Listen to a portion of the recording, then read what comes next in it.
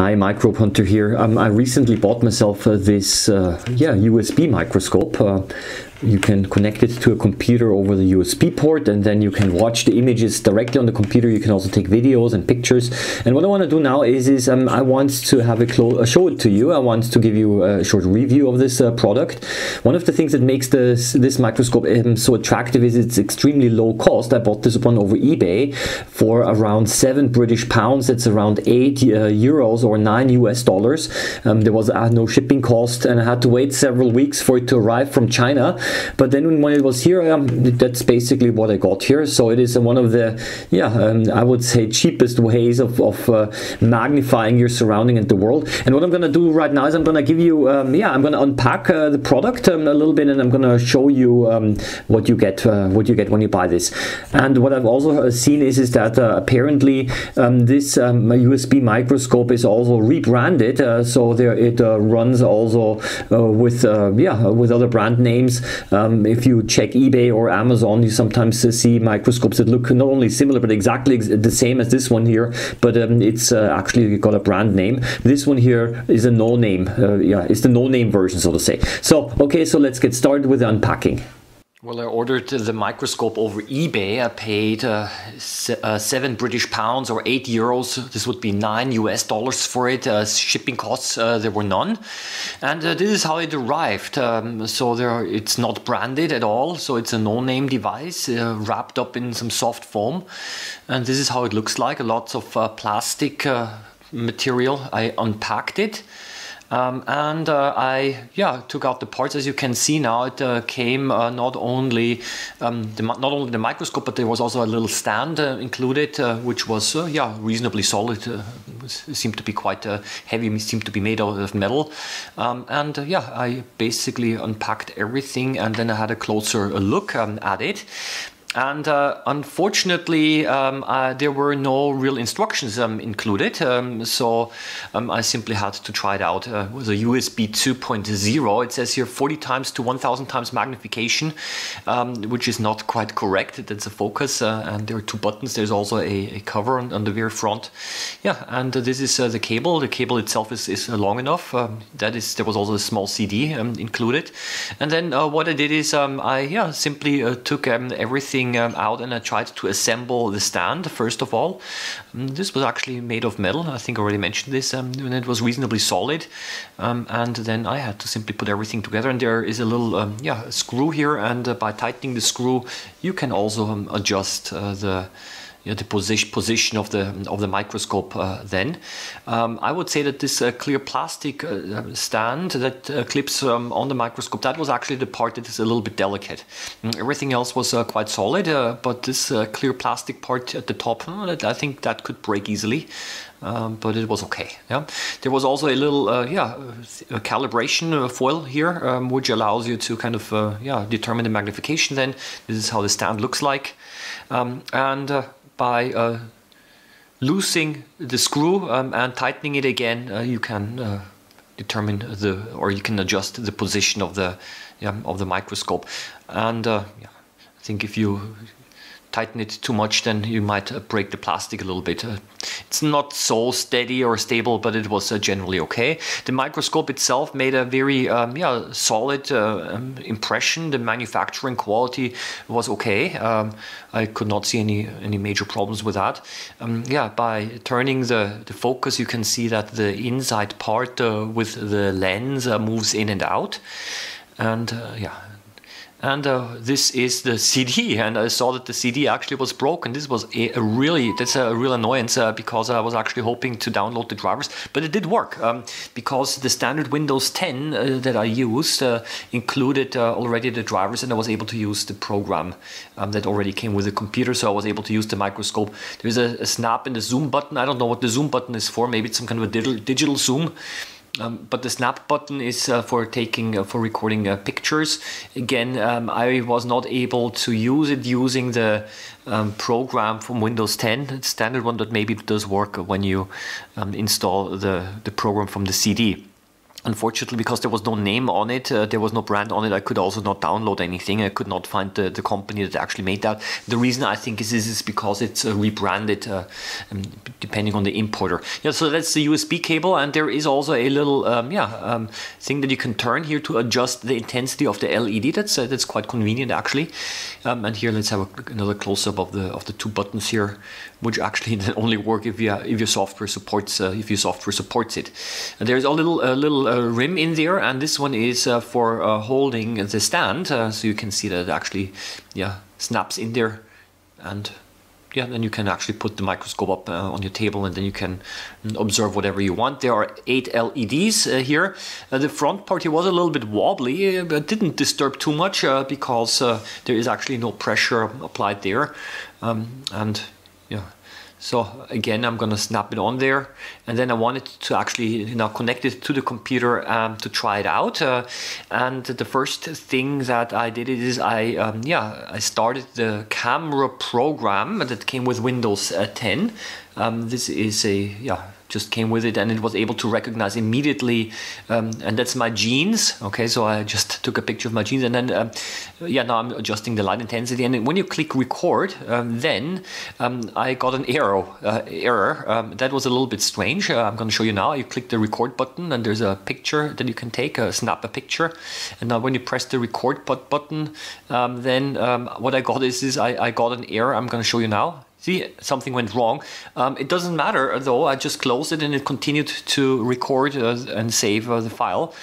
So it worked, it did work fine, but as I already mentioned, there is no possibility using this program to actually use the buttons that came with the camera.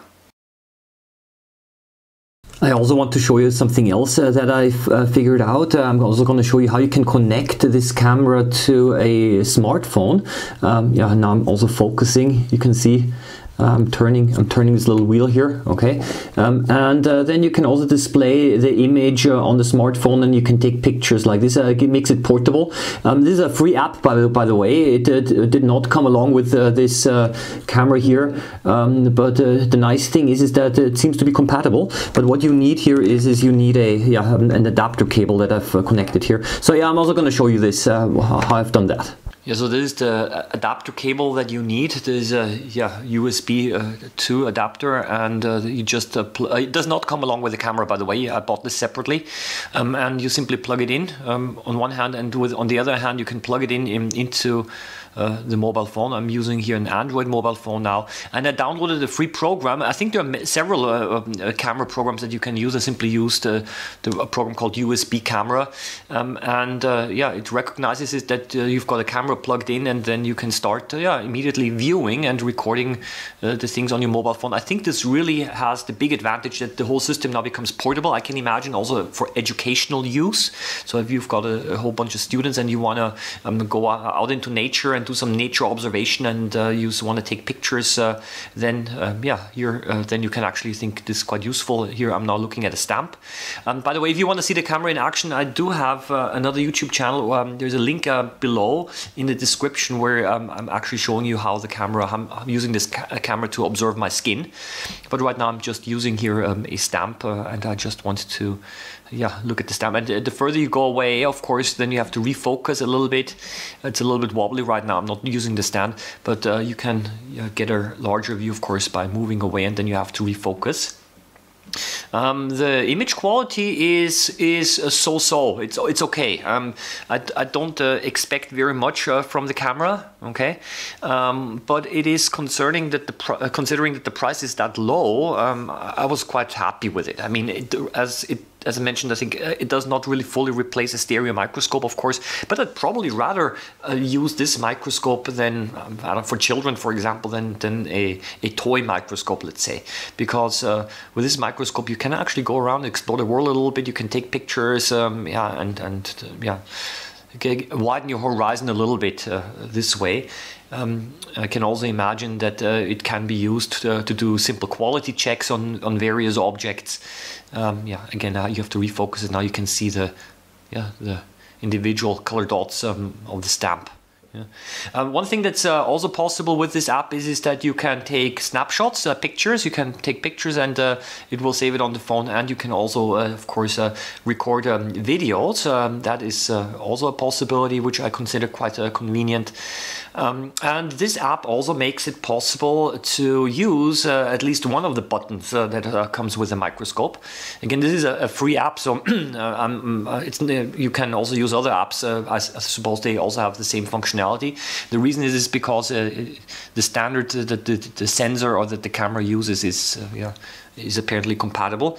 And what I also wanted to say is I don't know, that might be another idea, is maybe it is possible to kind of take the camera apart, the microscope apart, and connect it directly to a microscope. That would be kind of interesting as well. Something I've not tried yet. Maybe that's another project. Then you have a very direct way of actually doing microscopy using your mobile phone by simply putting the whole USB microscope directly in front of the eyepiece. I mean, you might have to remove the lens, But again, here I'm playing around with the stamp, and you can press record, and then it will record the video. Another thing that I want, I think I'm going to show you now the thing here, the settings, and in the settings you can actually switch on the feature that the buttons should be recognized. So when you switch it to on, and then by pressing the button you can immediately toggle the recording. It might be convenient as well, but I would say it's not an absolutely essential feature. Now I'm going to show you, I'm pressing now the button on the side. I'm now pressing it, and then you can actually see on the mobile phone that it starts recording. You can see in the corner, on the top left corner here, you can see actually it starts recording, and it starts keeping the time. You press again and it stops recording. So, and then you can see on the screen the place where it saved the video. So that's kind of pretty much all I wanted to show you here. One of the things that I at the end also wanted to try out is I wanted to see if it is possible to also use this to magnify text. So maybe to use it as a little bit of a projector. You have some kind of printed material on paper, and then you want to project it maybe to a screen somewhere, maybe for teaching purposes. So that's what I'm trying right now. Here is this, it's magnifying too much. So what you have to probably do is you have to lift the microscope camera up to get a smaller view, but I would say it's not really suitable for projecting text. The reason is because it simply magnifies too much. You're gonna want to get a full A4 sized page. So the question is now what can this microscope be used for? First of all, of course, it's not meant to be a replacement for a stereo microscope or a compound microscope, obviously. Also, the image quality certainly is by far not as good as if you were to mount a camera directly to a microscope. But I can imagine that also in the educational sector, this can have certain uses. I can imagine that if you connect it to a mobile phone, for example, then you can take it along and you can do some nature observation with children or so. So in that sense, I think it's quite useful. It's also useful for doing quick quality checks. So if you see something and you want to do a quality check, and simply observe it, then I think that is also quite possible. And another place where I can imagine this is to be used maybe as a replacement for magnifying glasses, and it also allows you to document the things that you're able to see, because it's easily possible to take pictures and videos with it. Well, in any case, that's it. Wish you all the best. As always, happy microbe hunting. Do subscribe to the channel if you're interested, and also there's this bell button that allows you to always be automatically notified when I upload a new video. Also check out my Instagram channel, where I'm also showing you pictures of various everyday objects, and then you can guess what they are. And all the best. Happy microbe hunting as always, and see you around next time. Bye bye.